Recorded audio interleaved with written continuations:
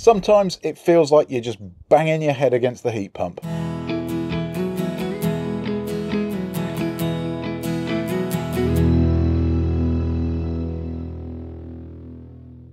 So we've had this heat pump installed now for the best part of 9 months. And every time I make a video where I talk about how much it costs to run, I get told, you can't use your figures, you can't use previous bills, my house is different, blah, blah, blah, blah, blah. Well, today I'm going to fix that. I'm going to let you use your own numbers, and I'm going to prove to you that my dog can't stay away from the camera. Yogi. One eternity later. So today I'm going to let you use your own numbers. Now I've built a tool specifically for you so you can model what this would cost you to run. Let's head into the office and I'll explain more. So here's the problem. It doesn't matter what my numbers are because every single house is going to be different. Your levels of insulation, the energy that you use, the price that you pay, all of those are going to be different. Now there are a number of different ways we could build a simple calculator. We could do this in a spreadsheet and I could share that with you via Dropbox or Google Drive or something like that. But I wanted to do something a little bit different. So on my website, I've built a little tool. So let me share my web browser. If you head over to jonathantracy.com, so ignore the rest of the site for now, it's a work in progress. But if you go to the tools section and you scroll down, you will find this heating cost calculator. Now, what I'm going to do is show you the basics of it, and then I'm going to let you play with it till your heart's content. The idea behind this tool is it lets you model, it lets you tweak the variables and see what would happen.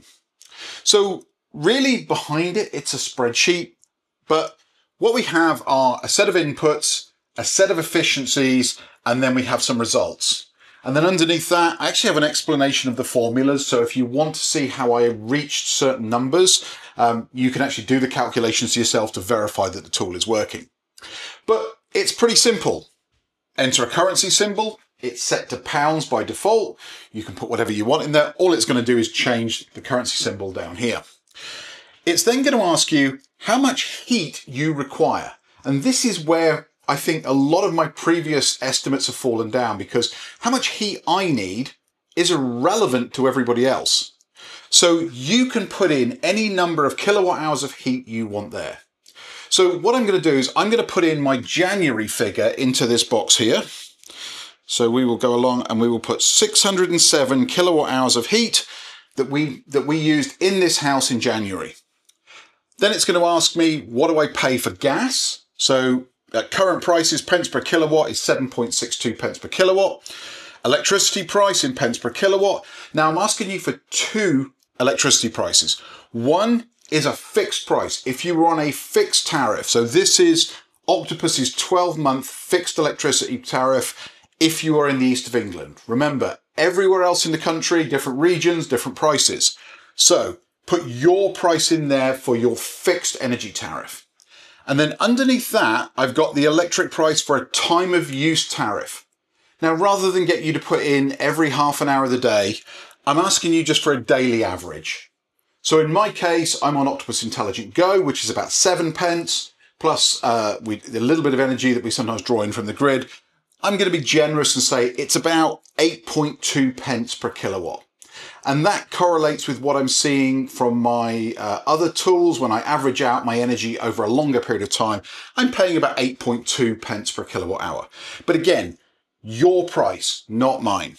Now, once you've put all those in, just type them in pence. We'll move across to the efficiencies section. Now, there are 3 different efficiencies here. The first is your gas boiler.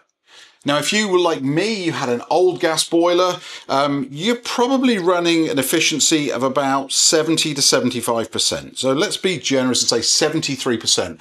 Now, you can just drag these sliders to get the numbers that you need.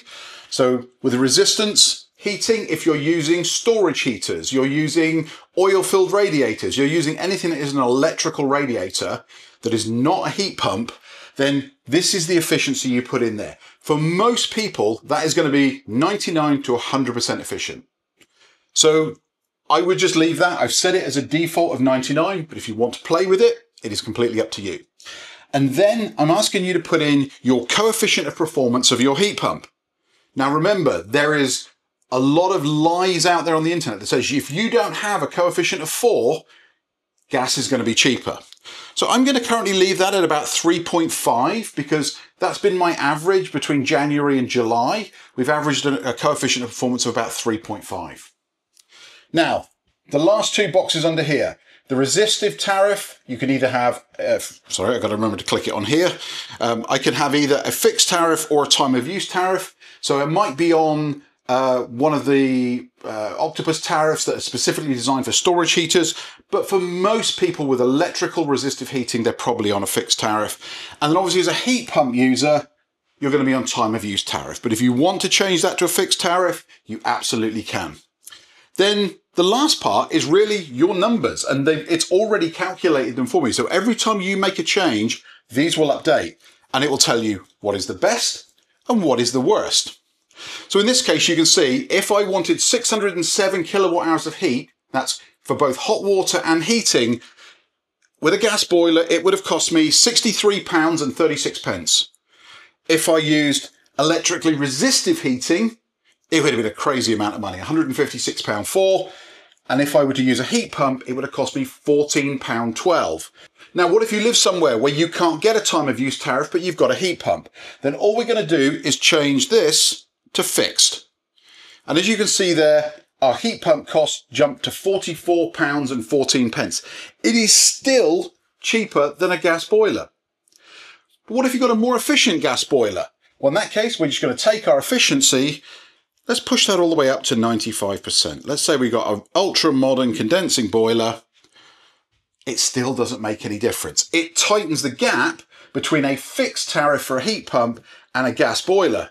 But the reality is, if you're on a heat pump, the likelihood is you're on a time of use tariff, and it's going to pull that right back down. So you can fiddle with these three efficiencies to see if you can make a gas boiler cheaper than a heat pump. Now, it is possible, but it's not realistic. So if we were to say our gas boiler was 95% efficient and our heat pump had a coefficient of 2 and we were on a fixed tariff, then the gas boiler would be cheaper. But the reality is nobody has got a heat pump with a coefficient of 2. If you have, it's broken. Get somebody in to fix it.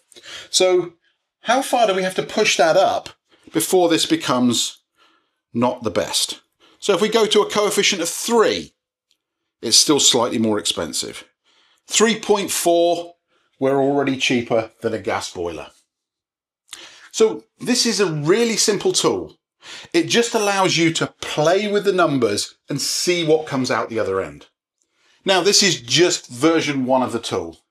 There are 100 other things I could build into this, but I'd like to know what you would like me to add to it. Tell me what you'd like to see in a tool like this, or if there are other tools you would like to see that would help you with this decision making. Anyway, head over to jonathantracy.com/tools, have a play with it. Let me know in the comments below what you think. With that, it just remains for me to say thank you for clicking on this video. I hope you found this enjoyable and informative, and hopefully I won't have to be out there banging my head on the heat pump going forward. Take care. Bye.